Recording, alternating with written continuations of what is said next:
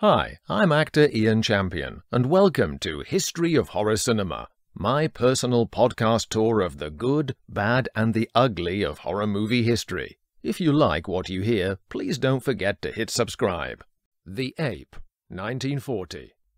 Although Bela Lugosi and Boris Karloff were partnered together in a number of films, their careers and opportunities ran at different levels. Since Frankenstein, Karloff had gradually managed to negotiate better pay and projects than his Hungarian colleague. Lugosi, meanwhile, continually struggled and had to take what parts he could get, earning substantially less than Karloff even when they were billed together. In the excellent book Poverty Row Horrors, Tom Weaver put it bluntly: the studio simply tossed Lugosi aside like a sucked orange. Whereas he was forced to work in an ever-decreasing spiral of quality, Karloff had the good fortune to limit his involvement with the Poverty Row studios. He did, however, make one horror film for the infamous Monogram, as opposed to Lugosi's total of 9 notorious tours of duty beloved by bad movie fans as the Monogram 9. Karloff had previously top-lined 5 of Monogram's Mr. Wong crime mystery series directed by William Nye between 1938 to 1940, and The Ape was to be the closing commitment to his contract, again helmed by Nye.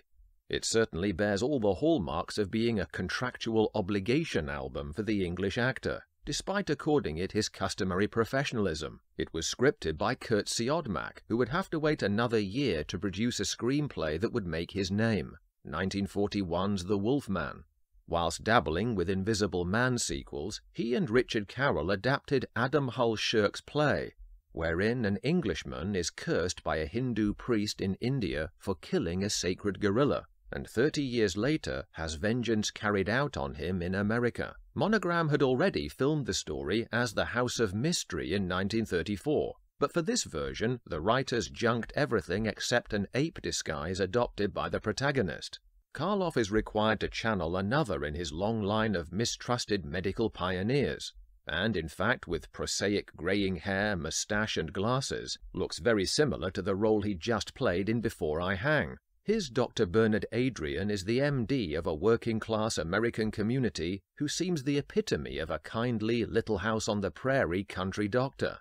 The locals are suspicious of him, though, over his rumoured use of selected folk as experimental guinea pigs during a paralysis epidemic, a vague notion that the poor script never reconciles. He is very fond of the young Frances Clifford, Maris Rickson, one of the better members of a lackluster supporting cast.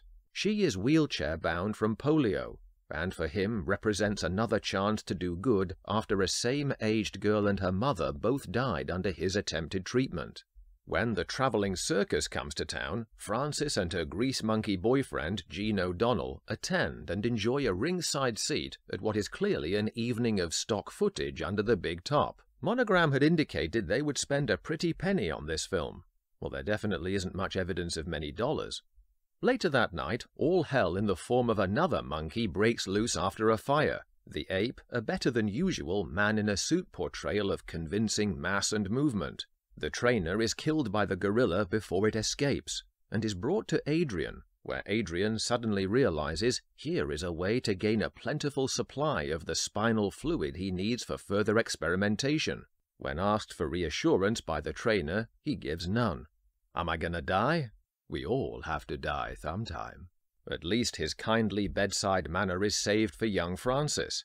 Here at least is an opportunity for Karloff to enliven the humdrum plot, giving authority and fervour to scenes where he wills her to walk with tentative, marginal results. In the meantime, Henry Hall's Sheriff Halliday moseys along trying to make sense of it all, tracking the elusive ape with bloodhounds. He would seek further Monogram monkey shines with Bela Lugosi in The Ape Man in 1943, and then Voodoo Man the year later. The gorilla finds his way to Dr. Adrian, as does everyone, it seems, regardless of their prejudice toward him. During an ensuing fight with him, a vial of precious serum breaks before Adrian stabs him to death. Now what will Adrian do? A second fortuitous idea occurs to him. More murders are committed with the victims showing signs of spinal puncture marks, one of which, the selfish bullying moneylender Mason, Philo McCulloch, at least deserves it. Could these be the handiwork of the MD or the missing ape at large?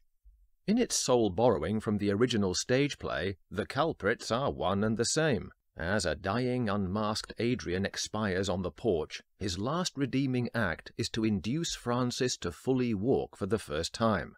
"There, you see," he gasps as death relieves the film star of any more Poverty Row filming.